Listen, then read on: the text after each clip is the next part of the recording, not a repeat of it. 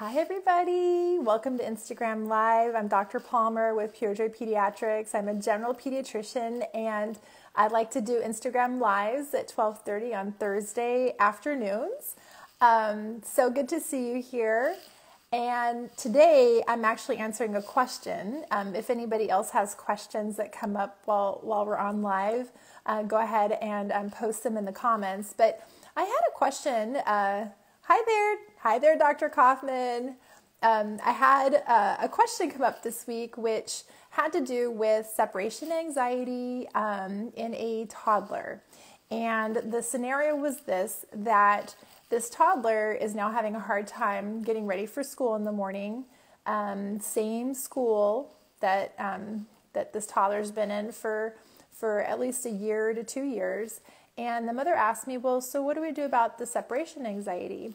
And now this is actually a really good reason to go in and see your pediatrician. I'm a general pediatrician, and this is a question that does come up from time to time, and I really love answering this one.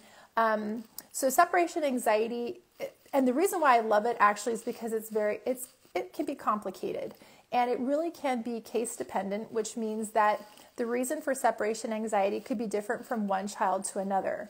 And so this is the kind of question where it would actually prompt me to ask parents more questions like, has anything changed? So for young children, many times an activity that they mastered, that they've been comfortable with for a while, they can sometimes have what's called a regression. So like skills that they had, they can lose or forget when something's really bothering them.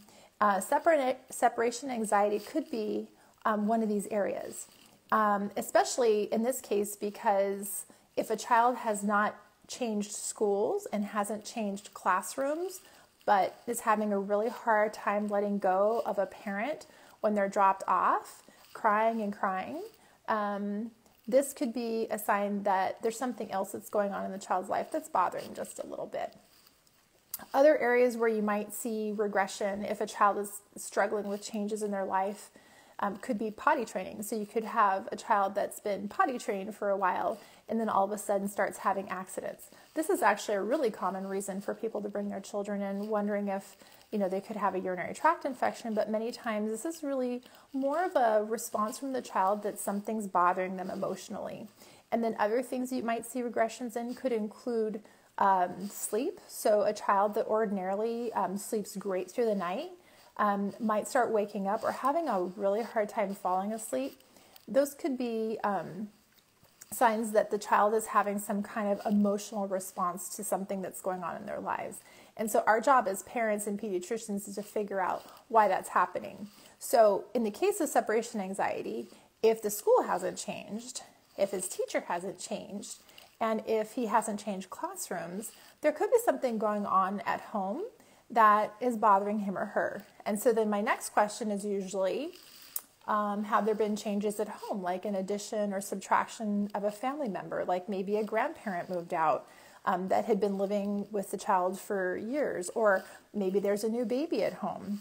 That is a very happy addition, for sure, but that could those changes in the household of like getting ready for a baby could be something that a young child is responding to. And even though they're maybe very excited about having the baby show up at some point, it may also be a change in their routine that is affecting them in other places and manifesting as separation anxiety. So hi there. Hi, we're live. We're talking about toddlers today and a little bit of separation anxiety. And so my answer for a toddler that may be exhibiting separation anxiety that ordinarily, otherwise there's no other changes at school, I would say let's look at home and look at the child's life and see if something's changed. And it's usually, hi there, good to see you. There's usually something else going on in the child's life at home. We talked about the addition or subtraction of a family member, including maybe a grandparent moving out, or having an addition to the family, which is it's a happy event. Having a sibling is a really happy event, but again, it's hi there, but again, it's a change in routine for the child. And so this may be the reason why when you take him to school, he's having a hard time separating. And it could be there's nothing different at school. It's just there's something a little bit different at home. And that's what he's reacting to. So there are ways to talk to toddlers about, hi, good to see you. There are ways to talk to toddlers about, their arrival of a new sibling. There are great books out there that you can sit down and read with your child and talk about the happy event of having a brother or sister, and also be very reassuring that that even though a brother or sister might come along, it doesn't change the way you feel about your child. And yes, the routine might be a little bit different, but it's going to be fun to do it together.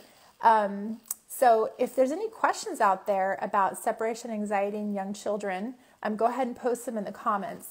I would say another thing along with separation anxiety, because sometimes it is a new school, or sometimes it's a new babysitter, and your child may have a hard time staying with that new babysitter, that new school. This is kind of a normal reaction, especially during the pandemic, where a lot of children haven't had the same social exposure or even daycare or babysitter exposure like they may have had pre-COVID.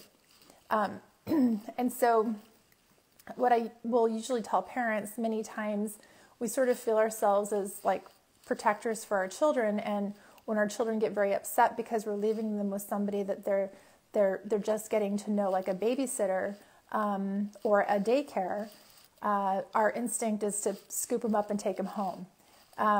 This would be one of those scenarios that if you vetted out the daycare or the babysitter and you feel that it is a safe place for your child, you do want to reassure them, and you do want to leave them for a little bit. Maybe, I know actually when I did this with my son, I went to the school with him and sat for an hour, and then we left together.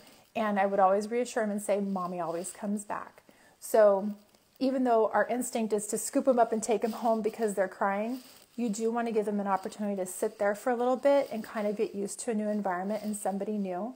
And you might just make it a short session. So like if you're leaving your child in daycare for 3 hours, for 3-hour sessions, you might just make it a half an hour or an hour, but slowly desensitize them to the concept of you dropped them off, you left them, and you came back. And usually most children, when they go to school or with other children, they enjoy it so much that they understand that this is a fun place, and then they stop giving those signs of separation anxiety quite so much. Anyway, that's all I have for you today on separation anxiety. Again, it can be very complex. This is a really great reason to go in and see your pediatrician if you're seeing this in your child and you're like, I don't know what to make of it. I don't know why this is happening all of a sudden. It's something that I love to help parents dissect and figure out what the root cause is. If you have a child or have friends that have children and they're trying to figure them out, please look us up, Pure Joy Pediatrics. We're in Portland, Oregon. Give us a call. We'd be happy to see you. We're taking new patients. It's good to see you all. Take care.